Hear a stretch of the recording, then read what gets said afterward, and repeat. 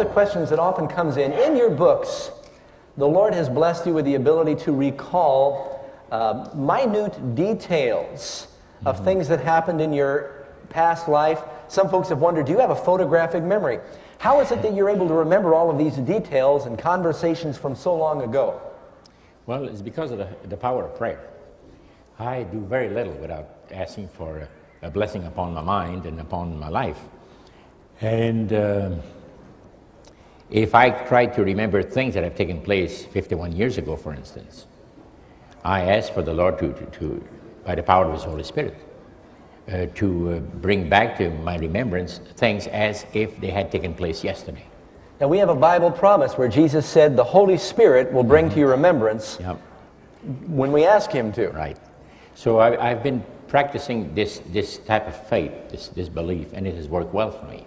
In your book, Incredible Answers to Prayer, and More Incredible Answers to Prayer, and the Incredible Power of Prayer, which incidentally is a miracle in itself. I understand they're breaking records. That's the book of sharing for the church for 1998. The Incredible Power of Prayer. Of course, you have the book on the supernatural and angels, which is a very powerful subject.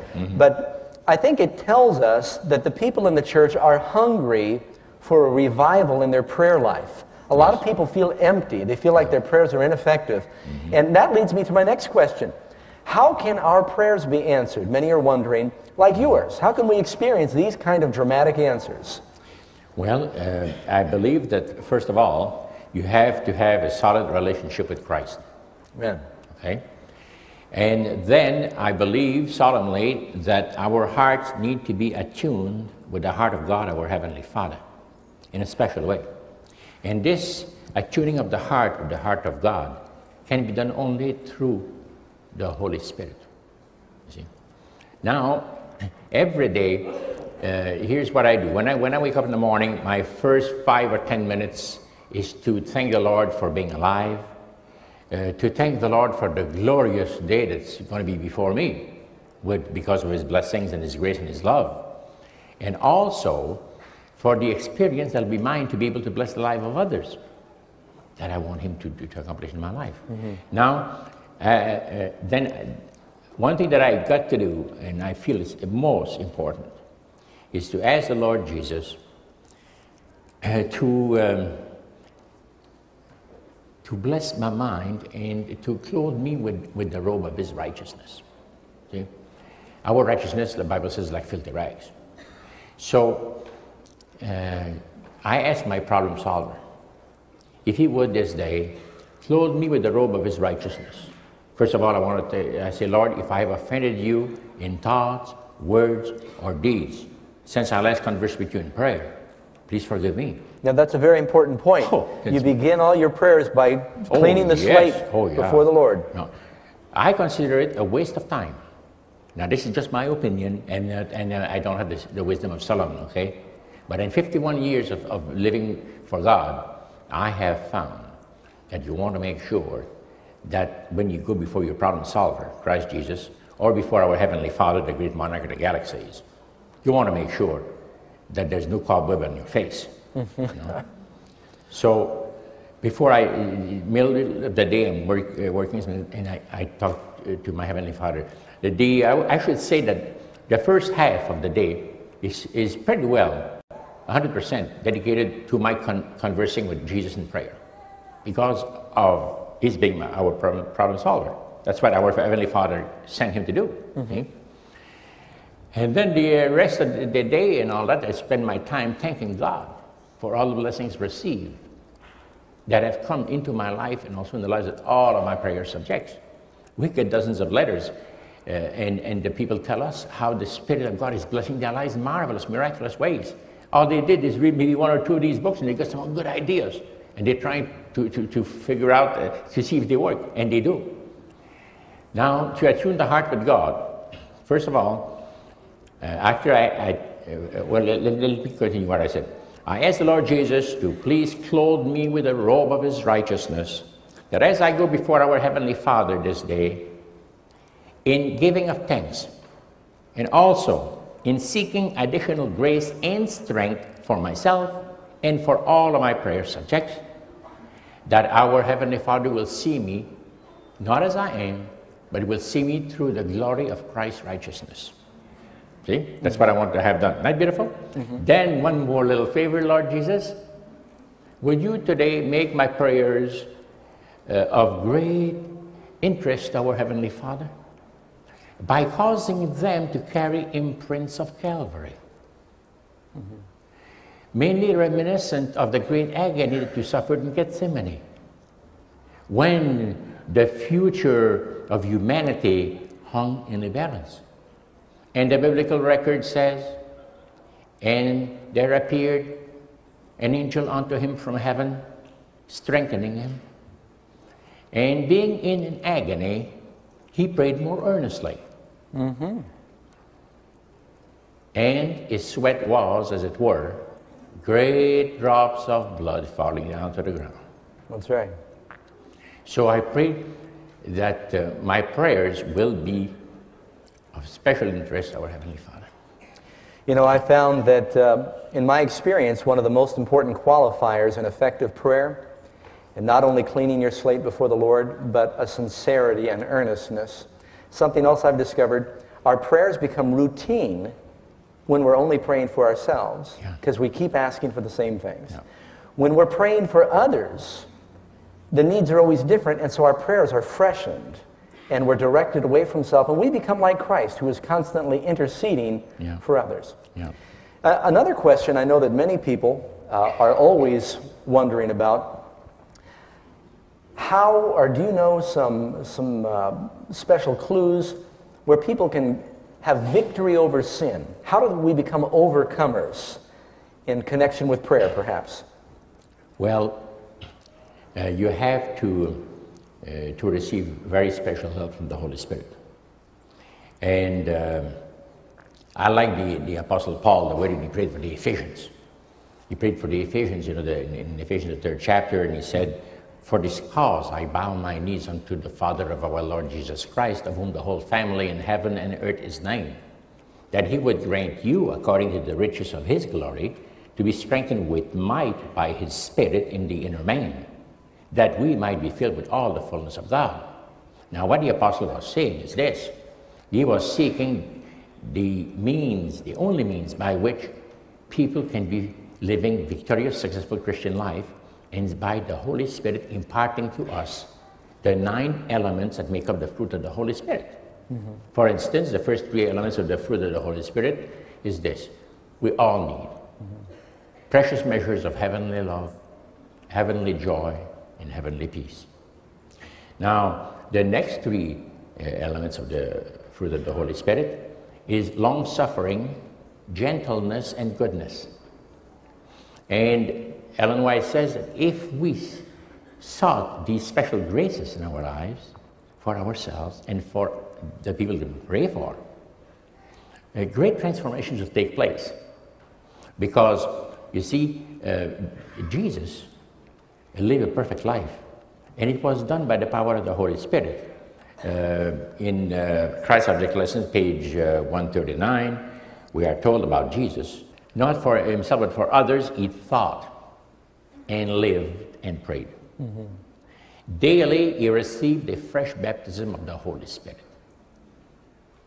Now, in studying the fruit of the Holy Spirit, the elements that make up the fruit of the Holy Spirit, we find long-suffering, gentleness, and goodness were elements of the character of Christ on earth that made him who he was, so gloriously, preciously, mercifully, compassionately interested in the well-being of others, and his Father honored him because he did this.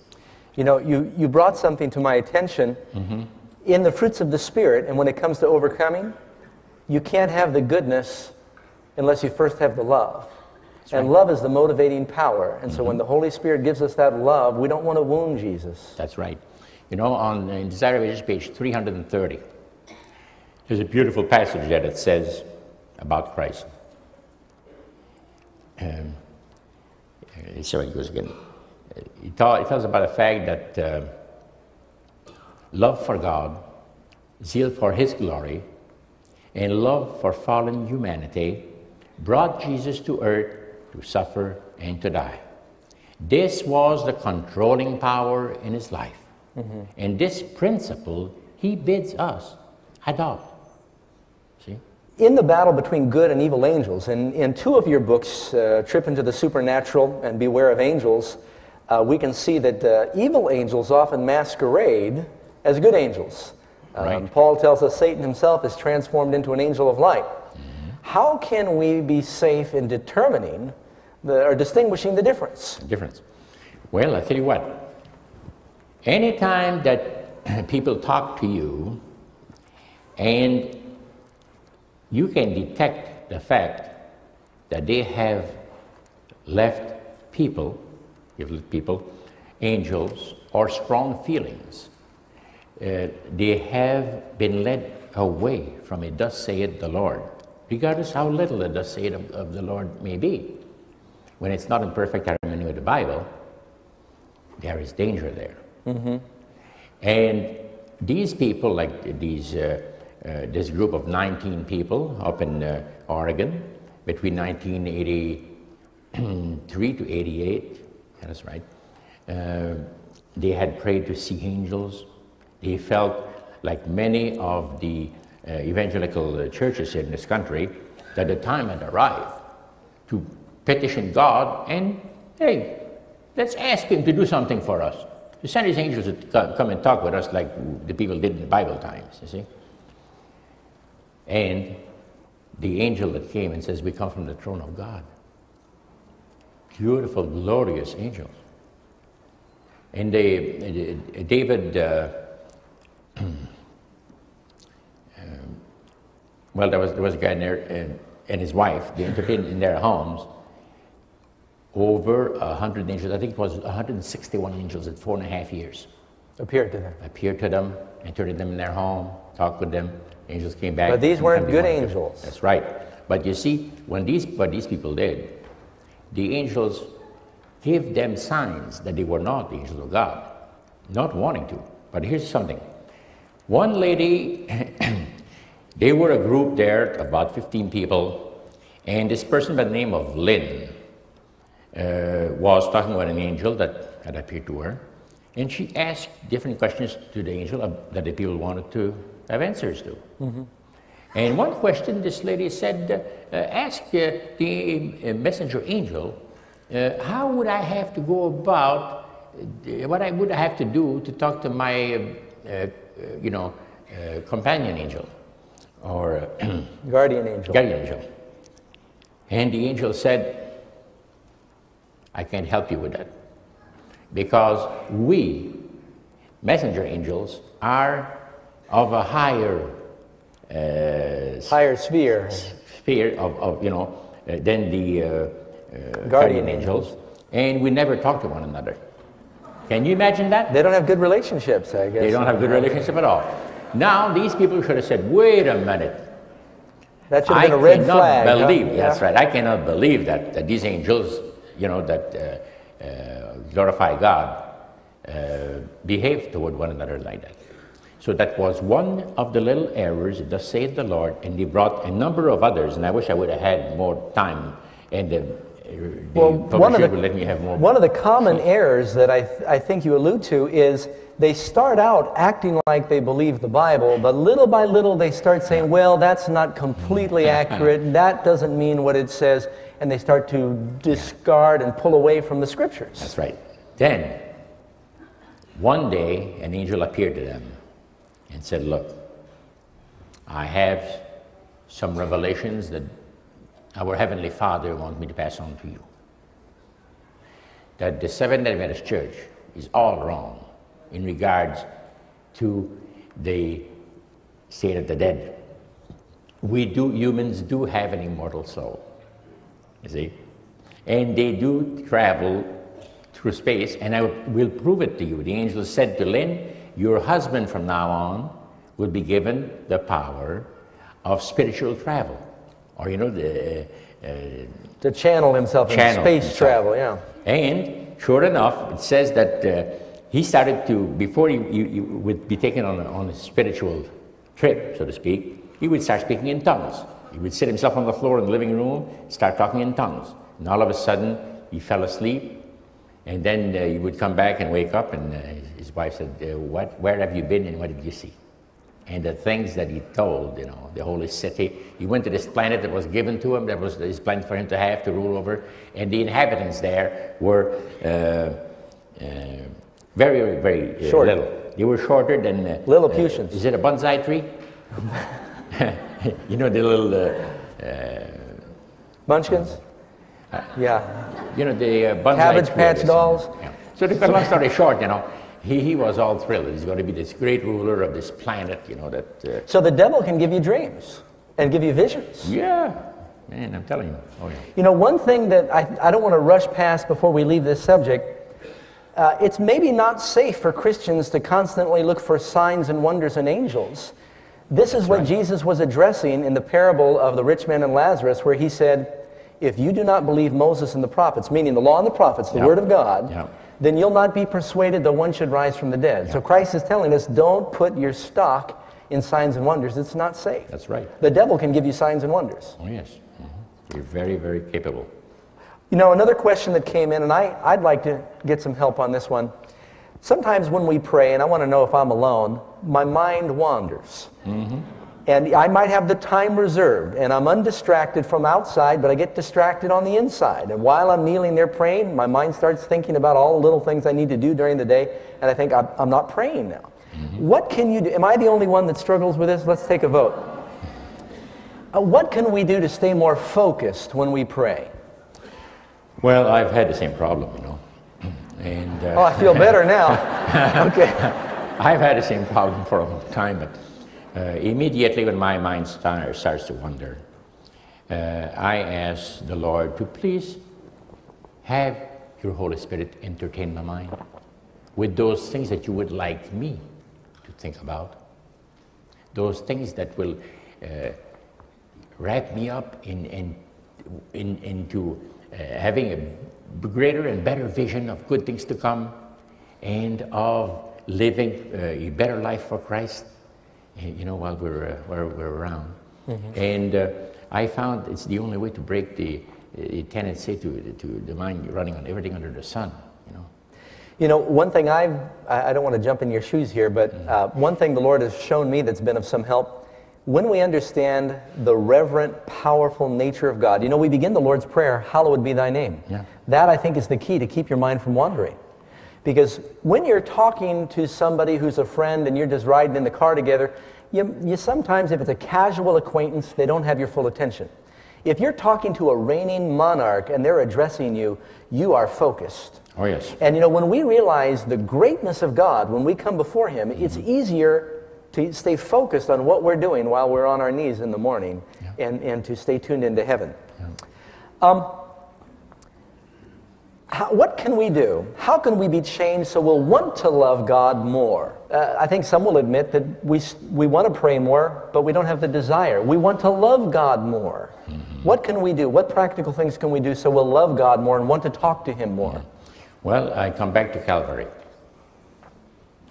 Because as you explain to the Father that His having permitted the Lord of glory to come to this land of the enemy, to have allowed Him to go to the way of Calvary and purchase our redemption at such a great cost, you want to get a little help. You want to get a little help because you appreciate what He has done in allowing this today to take place, His only begotten Son, giving Him to be a ransom for an earth full of rebels. And you have to say to the Lord, I need your help. Please do what needs to be done in my life to enable me to find pleasure in those things that I have never created a habit of doing. A change of heart. Change of heart, yeah. Transformation. Right. A number of people are concerned that when they sin, now this person is asking about losing their temper in particular. I don't know where they got that idea. But that was our message this morning here at Central. Right. But if a person sins, some folks get discouraged and they think, I've gone too far. Can you belong to Jesus 100% and still make mistakes like that? Yes. We are inclined to make mistakes. That's our nature, to make mistakes, you know, because we're not perfect. And to live the life, the ideal, exemplary life, for instance, in this day and age, is not easy. And you need to be helped, like I said earlier. We need a miracle every day to walk with Him one moment at a time. Yeah. You know, there's one little story that we've missed, and this is not a question, a personal question, but it's something I wanted to be able to include. Can you finish the miracle about the copier?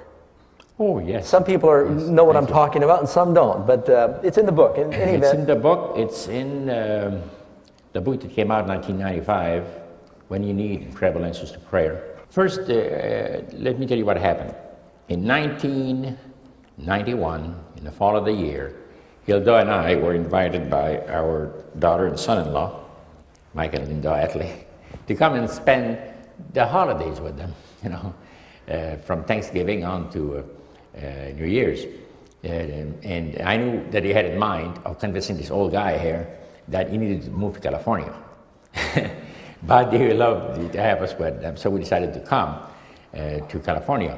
And I brought, of course, my electronic typewriter that I had at the time, and my copier, and a couple of other things that I needed to keep working on a book.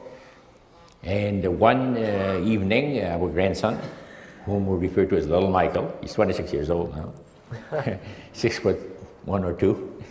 Little Michael came and says, "Grandpa, yeah, your copier ran out of toner." Because I had been expecting the thing to run out almost any time, because, you know, it goes green, then it goes yellow, the indicator, then it goes red, and then it was real bright red. And I said, oh, that's good, things are going to go bad on you almost any time. And I'd called some of the office supply places, and they told me to replace the cartridge. It cost $79. That was the best deal I got. And I said, yeah, you know, I realized that I won't be able to buy a cartridge for this thing for about a month, until my other sources here, they came in, you know. Check comes in. Then I got thinking. I saw the Israelites on the battlefield.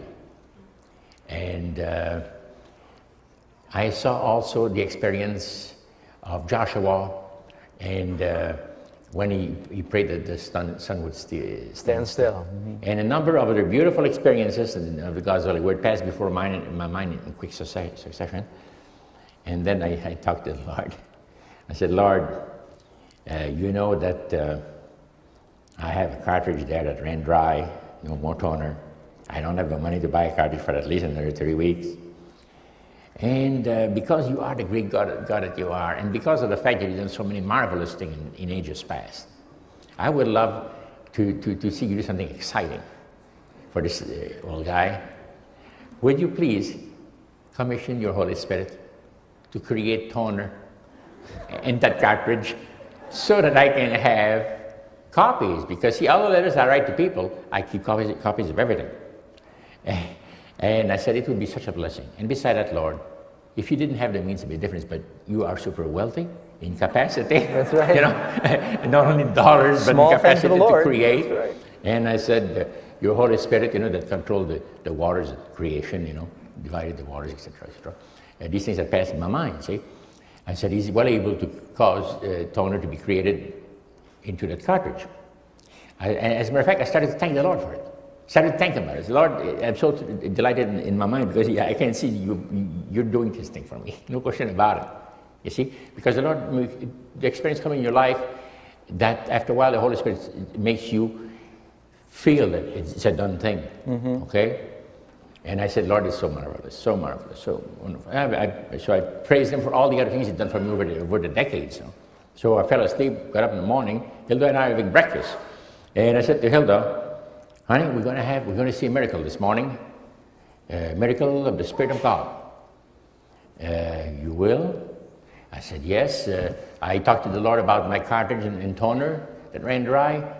And the Holy Spirit is going to create toner in there. I don't know whether He's going to fill the cartridge up or whether He's going to make it as people as I need. Multiply the toner. Multiply the toner. Yeah.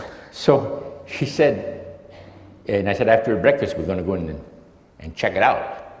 She said, don't wait until after breakfast. Let's go now. You know, so we move over to the dining room where there was not a dining room table. There was another little table I had the copier on. I picked up a letter I had and put it under the cover, And I just pushed a beautiful white sheet of paper into the inlet, and what do you think came out on the other end? A perfect copy. And I said, Hilda, you'd like to see another one? And she couldn't talk. She just went like this, and I put another sheet in there, another perfect thing. Then we then would up on our knees.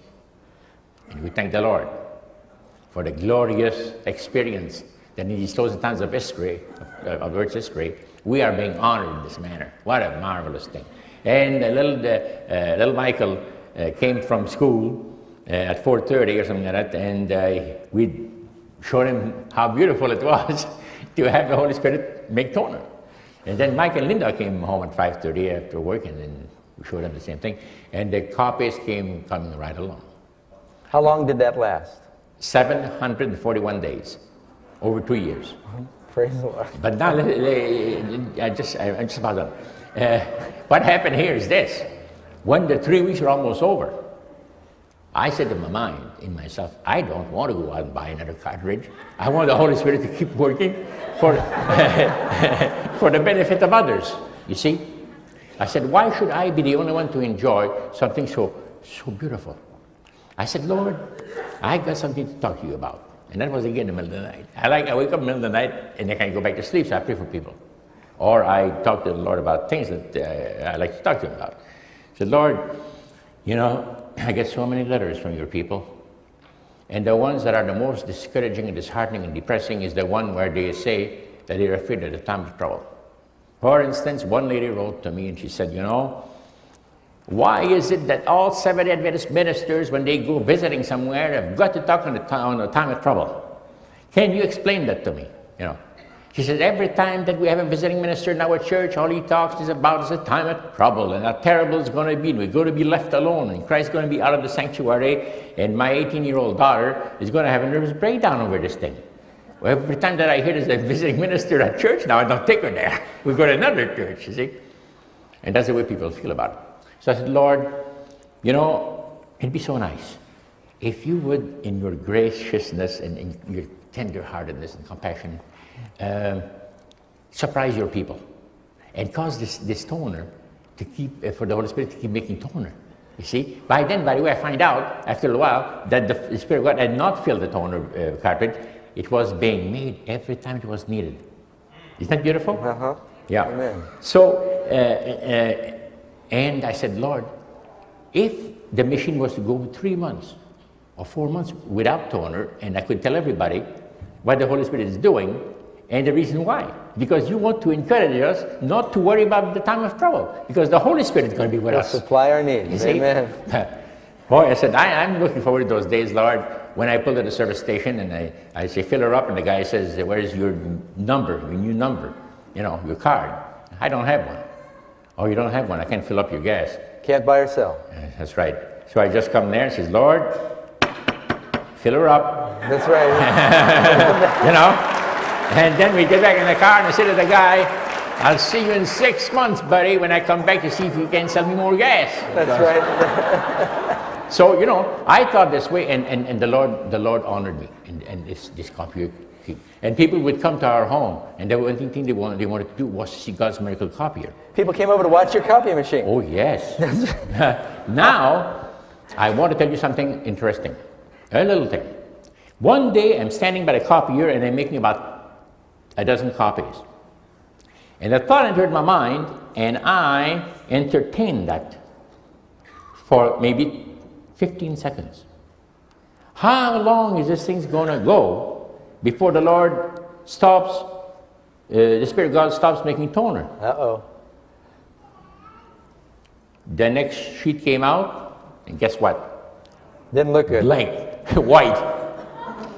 I just dropped on my knees and said, Lord, forgive me for offending you. For offending you.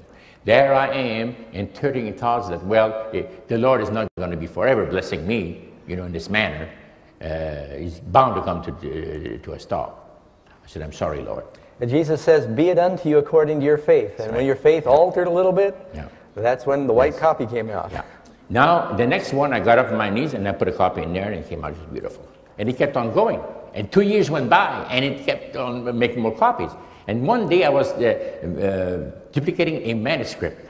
And after making about 120 copies, and the machine was hot, and I never thought of turning it down. You know, it's one of those little ones that you personal feed copier, one sheet at a time. All of a sudden, the smoke starts pouring out of this thing. The circuit board, one of the circuit boards had caught a fire. So I plugged it, pulled the thing off the wall, and anyway, the repair people said, "No, you can't repair it." So I have it now as a monumental pillar. Remind us of what the Lord has done to comfort us and to save us from the hand of the destroyer. All right. Let me quote this. I love this. Ellen White says in Steps to Christ, "Let us keep in our memory all the tender mercies that God has shown us. The tears He's wiped away, the pains He has soothed, the anxiety is removed, the fears dispelled, the wants supplied, the blessings bestowed, thus strengthening ourselves for all that is before us through the remainder of our pilgrimage." Amen. She wants us to think back upon these things. That's right. So if you ever want to see my old copiers under my bed, you're going to have to help me lift the bed, see it. Well, I'm especially interested in that story because you can ask Karen, our copier stopped working yesterday. Oh, really? And so maybe we'll have a story to tell you in a couple of years. You know, this next question, I think, is probably one of the most important. And a lot of people who send you prayers, they're not praying for themselves or for a personal problem, but a lot of people, their hearts are breaking and yearning over friends and loved ones, children in particular, who are lost. Yep. And you pray for them. And a lot of folks have reported miracles as a result of your prayer. Definitely. But I think a lot of us recognize that maybe we're doing something wrong. What can we do to pray for our loved ones that are lost and wandering? Is there a formula that you go through, or how do you claim God's promises? Well, first of all, I tell the Lord, I don't know these people to begin with. Is their mother or fathers writing to me, telling me about, you know, we've educated our sons and daughters in our schools, and they're all out of the truth. What disheartening thing it is, you know. We don't even want to go to church because it's such a disgrace. And we feel that we don't have our children with us and all of that. And I write them up and I write them and say, stop bashing yourself. You're not at fault. In reality, the nature that we have, the seeds of wickedness of ages past are flowing in our veins, all of us, including our children. And if we're placed in the right situation, wickedness will flourish into something that will baffle your imagination, how wicked the person can be. And now, I believe, this is my personal conviction, that some people are going to be saved strictly through the faith of others. I know it's in the testimonies where Ellen White wrote to this person and says, look, if you don't have the faith that you need to accept the promises of God and take Him at His word, trust in the faith of others who are praying for you. Amen. And I researched this thing, and I've come to the conclusion that as long as we pray for the atoning blood of Christ to be appropriated to these people every day, whether they know it or not, or whether they want it or not, we are actually asking for the Holy Spirit to surround these people with a glorious heavenly atmosphere of light and peace. Now, there's some strange things happening to people, and you can't understand what it is. You see, you left the church for so many years, and they haven't prayed, and etc. And one lady, she's 80 years old, and she says, you know, the Lord is keeping me alive so that I can see my kids come back to church, to love the Lord again. And they were all professionals. And I wrote her a letter, told her how we're going to pray for her children. And she writes me 3 months later, and she says, "There's not a thing's changed, nothing." And I said, keep me posted. Keep right on praying. Glorious intercessions are being made in the behalf of your loved ones. I would write her, you know. And another 5-6 months go by, and she writes me again. No changes. And all of a sudden, she finds out that her oldest son and his wife are back in church now, visiting. Well, just visiting. And it didn't take too long that one of the daughters thought it'd be nice to go visiting also. Well, that's 2 years since then, okay? But now they're all back into the church. Amen. See? Now she says, I can die in peace. See, unless the Lord comes back tomorrow. That's right. I said, lady, the Lord is good. You're in good hands. He's going to take care of you and of your kids. And I believe earnestly, sincerely, as long as there's breath in the being, man, we have a duty as Christians to agonize before God for these people, to be made to walk in the earth made new. How do we have a stronger relationship with Jesus? If there was a handful of things that you might recommend, we've already touched on this a little bit, personal devotions, and you've talked about the importance of focusing on the cross, but is there something else? Okay. I'm coming back to the fruit of the Holy Spirit. Okay. The last three elements that make up the fruit of the Holy Spirit is a living faith, meekness and temperance, the Bible says. Temperance in reality is self-control. That's what it says in the original. Now, the living faith is what we need, I think, most. You've got to have that living faith. You've got to agonize for the Lord to give you a living faith, a faith that will bring you an increased spiritual strength. We need spiritual strength. And that will sustain us with an unfaltering trust in our Heavenly Father, and also in the power of His Holy Spirit. So when we believe this and receive this divine grace that will make us feel that way, we've reached a level of capacity that moves the hand of the Almighty. And the love of Christ will just burst in your heart. And then divine meekness is needed, and self-control, the ability to check and regulate, to restrain and to govern self in all aspects of life, is what we need by the Holy Spirit operating in us. Now, I'm going to shift gears a little bit here back to rumor control. Okay. When you pray, do you speak in tongues? No. Not even French? That's right. I sometimes pray in French, yes. But I understand what I'm saying. Okay. Amen.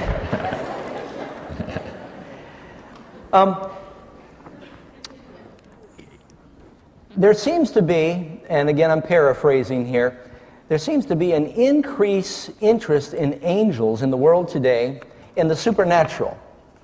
And we believe the devil is paving the way for a major deception. You were told some things when you were involved in spiritualism where, because they thought that you were in for life, they revealed certain parts of the plans about how to deceive the world and how to corrupt even God's commandment-keeping people, and pave the way for the world, even the church, to accept fallen angels who are impersonating spirits of the dead. Is that happening now? And what was it that you learned back then? It is happening now. And it's happening in big ways. And the idea of the angels, see, there's a drive right now to make people interested in angels. Doesn't care what kind of an angel. You've seen it on newsstands, they checkout counters, there's all kinds of stuff there. Magazines, TV programs, about, everything. Experience with angels. And I've been given a couple of books that were given to me. And what do you think of this? And I'll tell you what, I don't read more than a dozen pages that I find where there is a super deception being slowly, gradually, imperceptibly brought into the lives of people. And they think as the old devil would want them to think, feel as they feel, and then you see them act the way that the devil wants them to act. You know, we have several questions here, and if incidentally, Roger's just touching on some of these things. The books are available out there in the hall or out in the youth room later, and you'll find more detail. In summary, that book on angels, there was a group of very sincere Seventh-day Adventist people that step by step began to get involved in Spiritism until they were listening to devils to the point where they committed murder. And they're in jail now. 2 of them are. And that sort of thing, I think, is going to be more common as time progresses. We've already seen what happens with leaders like Jim Jones and David Koresh and others who tell people step by step. You know, they all started out reading the Bible.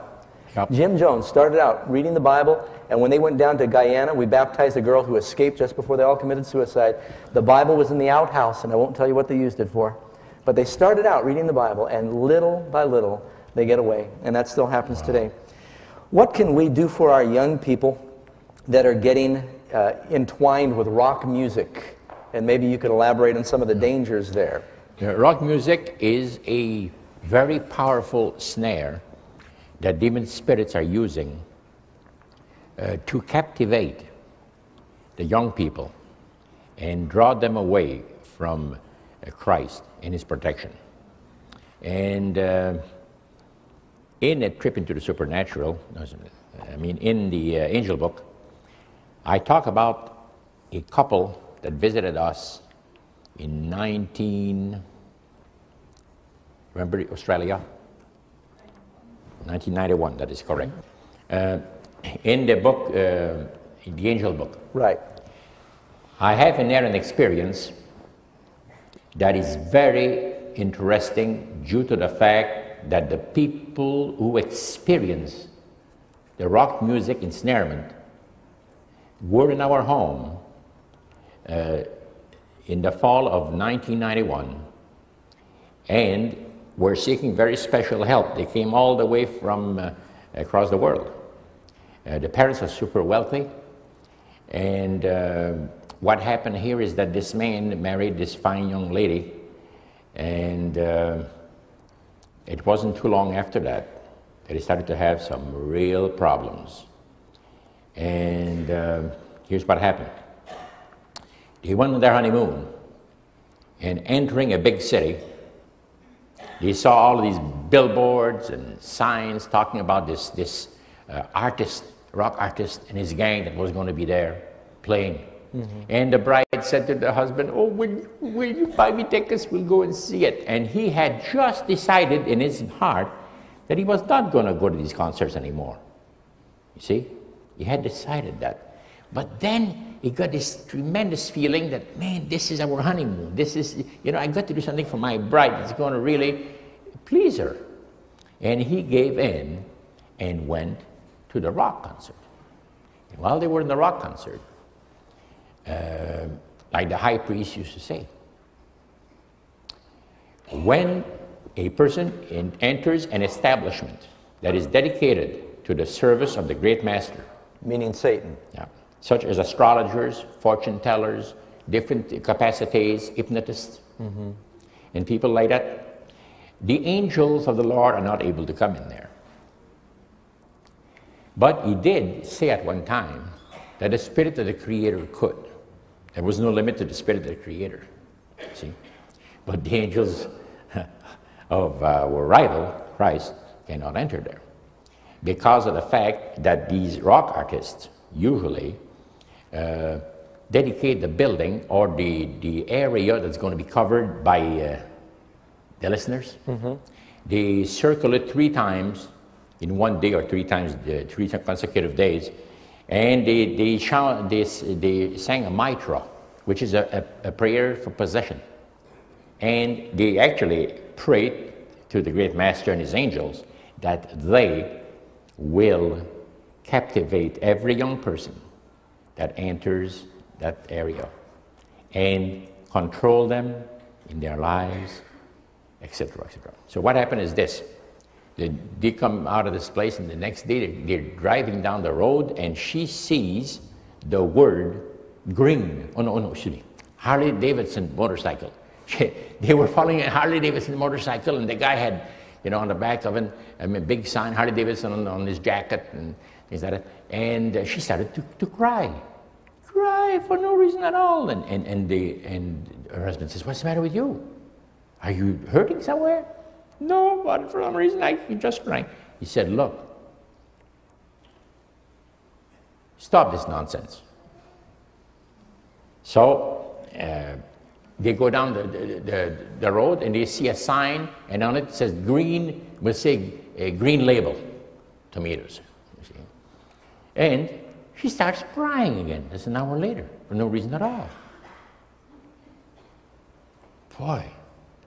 And do you know that she started to go into almost trance in difficult situations that were unbelievable. And the father phoned me up from across the world and said, our son-in-law and our daughter wants to go to Endicott, New York to see you so you can pray for her. And she believes if she be anointed, that the whatever is taking place, the some type of possession she was wrestling with. Yeah. We noticed when she was visiting us that she had something in her ear, and a little wire about behind her ear, and then into her hair, and it was into her handbag. There was something in her handbag. She had a little player that was playing rock music. And he one morning came in to see us because he said, my wife can't come because she's been crying all night. But he said, we hope that the minister will agree to anoint her, you know, etc. And I asked him, I said, let me ask you, is your wife listening to rock music on her little Walkman? Her little radio? It was a cassette player, right. Tiny little one. He said, I'd hoped that you wouldn't ask me that question. He said, yes. And I explained to him. I said, powerful spirits have found an avenue to control your mind's, your wife's emotions. See? Here's the way it goes. The high priest said that the demon spirits love to play games with Christians. First of all, they love to move upon people's imagination and to create strong feelings of anger, fear, love, and grief. They can create all these feelings into people, and people believe it's their own, it's their own being that feels this way. Mm-hmm. And then from there on, I told him how we're going to pray for his wife. Went back, she was anointed, and they went back home, and things were not any better. Things were worse.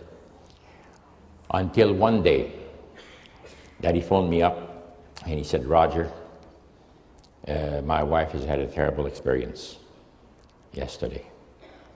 She doesn't have any broken bones, but boy, did the spirits ever do her in. Almost kill her. He said, I was in the kitchen, and I heard go down the hallway to the bathroom. Then I heard her yelling and screaming and help, help, help. Some invisible being grabbed her by the hair from the back, brought her in the bathroom, and there was a tile floor. Threw her on her face and bashed her head until blood was flowing all over from her nose. Her eyes were cut above her eyes. And he came, and he said, he said, dear Jesus, please help. Because I told him that. If that something ever happened, and you have that it's the presence of demon spirits, you immediately say, dear Jesus, please help. Mm-hmm. Immediately, the force gave up. And he says it's just like a strong man had her by one shoulder. In her hand, yeah. Bashing her head. And he brought her up and cleaned her up and all of that. And he said, what should we do?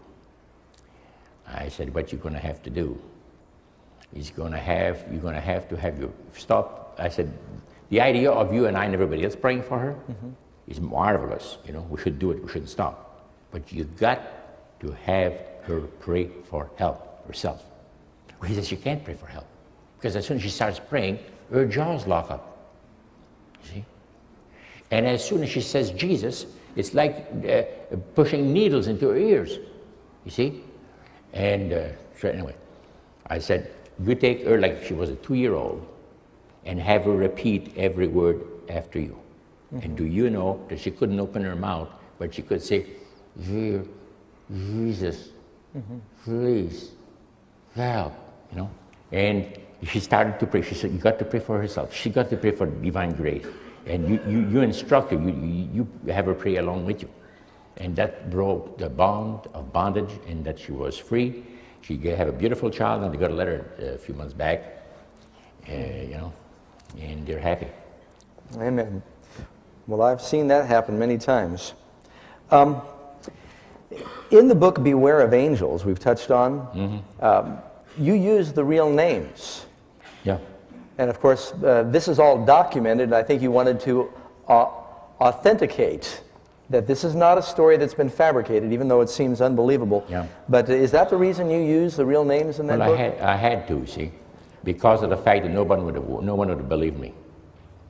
And I knew that it was going to hurt some of the people that had been affiliated in this group of 29 people to begin with, and it came down to 20 and 15. And that's why it led, that was in a period of 5 years. Because as soon as the angels started to have them go to stores and rob, you know, objects, television sets and everything else, and they made the objects to be invisible. That's when a lot of them got shook up. Some of the others got shook up and left the group. Because the angel appeared and says, you got to prepare for the time of trouble.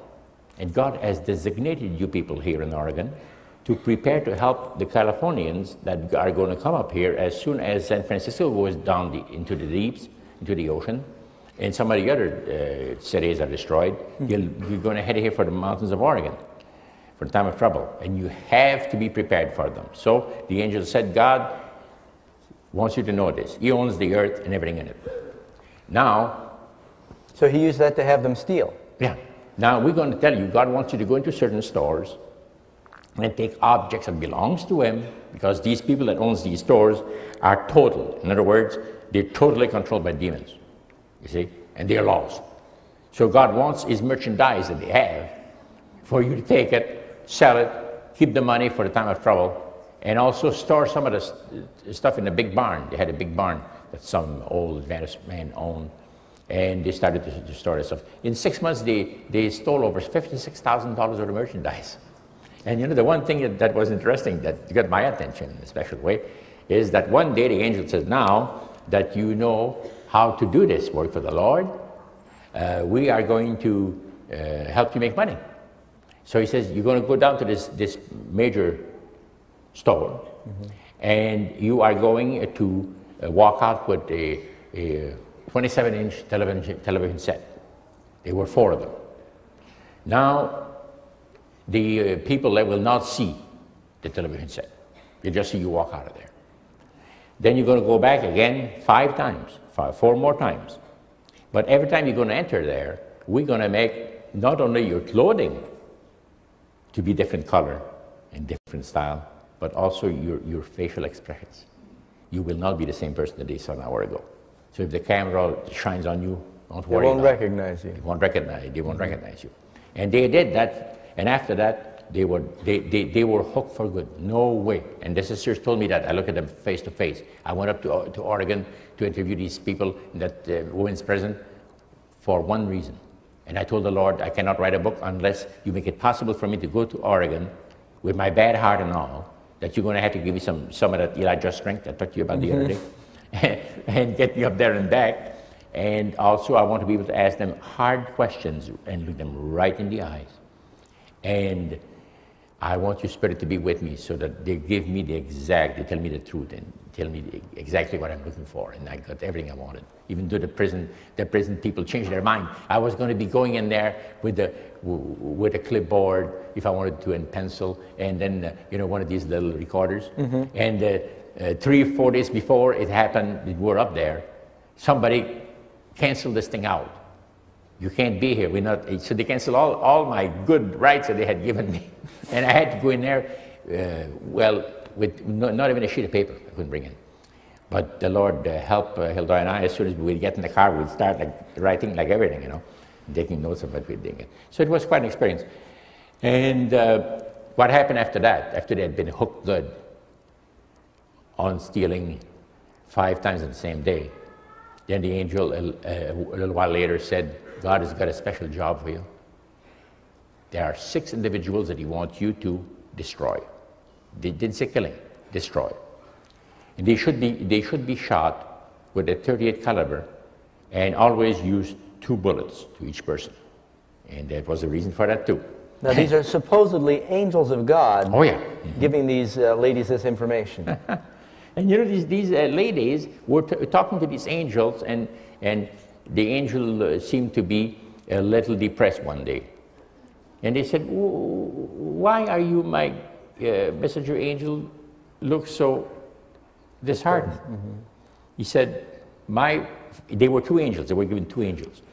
My friend and I, we just love on the Sabbath to sit at the feet of Jesus and listen to him talk to us in heaven. And we haven't been there in a long time. So they give them the right, okay, we give you the right to go to heaven tomorrow, on the coming Sabbath. And we enjoy yourself with the Lord and bring us some good news. And the angel would come back, you know, and give them all kinds of glorious stories, man. So they killed 2 people out of 6, as you're going to read in the book. I'd like to close with a question that I think is on the hearts of some. Somebody wrote in. What would you say to those who are anxious that God will not be able to work in their lives after you're gone and not able to pray for them? I guess some people are hinging a lot of their faith on your intercession. Yes. And how would you respond to that? I'll tell you what. I made provision for that. That if I die, nothing is going to change. As a matter of fact, things may even get better. I'll tell you why. I talked to the Lord Jesus in prayer, said, Lord, it could very well be that one of these days I'm going to go to sleep. And who's going to be interceding in my behalf? I see no one other than you, Lord, to be able to do this. Now you see, I should go back first to Exodus 28:29. When the tabernacle was being erected in the wilderness, Moses was told by the Lord that Aaron shall bear the names of all the children of Israel upon his heart, in the breastplate of judgment upon his heart, when he goeth into the holy place, as a memorial before the Lord continually. Right. So Ellen White says in Steps to Christ, that is a figure of what Christ is doing for us in the Holy of Holies of the heavenly sanctuary. And she explains in her writings the fact that one of the greatest honors and most wonderful things we could do for any person is to ask the Lord Jesus to write their names, engrave their names upon the breastplate of his priestly garment. So when anybody gives me a name to be prayed for, okay, Hilda and I, we kneel, we open the Bible at 27th chapter of Matthew, we put these requests there, and every one of these individuals is prayed for, that the Lord Jesus, in his love, will engrave their name upon the breastplate of his priestly garment. Now, this past week, people said, well, how could the Lord engrave, there wouldn't be enough place, enough place for but his name. But I find out last week that the whole Bible has been put on a little chip, 1 inch square. Isn't that amazing? That's right. It's microscopic printing that they have or something. I've actually seen a copy of the Bible on microfilm that is, as you just said, just a microscopic thing. But now with computers, they're able to put all the information of the Bible on even less space than that, on tape. So when the Lord was saying that Aaron was going to carry the names of the children of Israel up in the breastplate, on the breastplate of judgment upon his heart continually, he was not exaggerating. That's no problem for God. Stating a fact. That's right. So every one of my prayer subjects has been brought before the Lord, and I've asked the Lord to engrave their name upon the breastplate of his priestly garment. Amen. And I would like to suggest that part of good leadership is discipling, and some of the young people that you've worked with, we hope that they will pick up the mantle and continue, because especially in these last days before the sanctuary closes, I think it's very important for us to learn how to intercede for others and for our own soul's salvation. Anything that you've left out that's on your heart that the Holy Spirit's impressing you with? Ellen White, finished the book, The Great Controversy, and being led by the Spirit of God, she was told many beautiful things that the redeemed of the Lord are going to experience in heaven. And one of the things that she said, their immortal minds will contemplate with never-failing delight the wonders of creative power, the mysteries of redeeming love. There will be no cruel, deceiving foe to tempt to forgetfulness of God. The acquirement of knowledge will not weary the mind or exhaust the energies. There the greatest enterprises may be carried forward, the loftiest aspirations reached, the highest ambitions realized. And still, there will arise new heights to surmount, new wonders to admire, new truths to comprehend, and fresh objects to call forth the power of mind and body. The universe will be open to the study of God's redeemed. With unutterable delight, the children of earth enter into the joy and the wisdom of unfallen beings. They share the knowledge of and understanding gained through ages upon ages in the contemplation of God's handiwork. With undimmed vision, they gaze upon the glory of creation. Suns and stars and systems, all in their appointed order, circling the throne of deity. And the years of eternity as they roll will bring richer and still more glorious revelations of God and of Christ.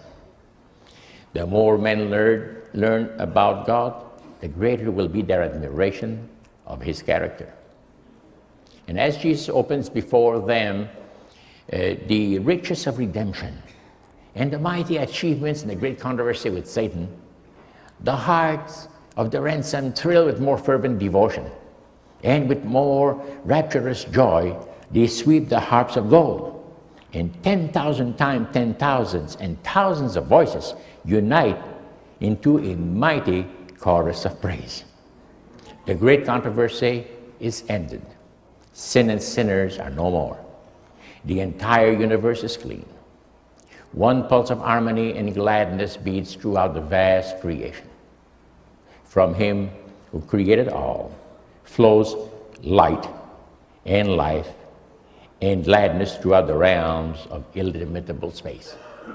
From the minutest atom to the greatest world, all things animate and inanimate, in their unshadowed beauty and perfect joy, declare that God is love. Amen. Well, I think that's a very powerful place for us to come before the Lord. And I'd like to invite our group tonight, if you join us in kneeling together, if we have any cards that we'd like to bring up. And Roger, we'd like to ask you to lead us before God's throne and, in the words of the apostles, teach us to pray by example. Could we kneel together?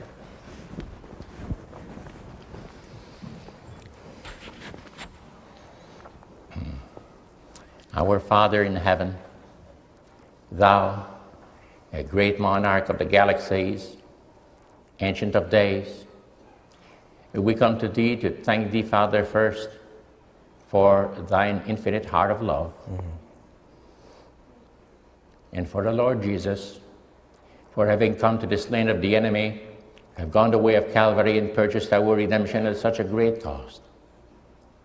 And Father, our hearts thrilled at the thought that your Holy Spirit is ever present to bless our lives and the lives of those that we pray for.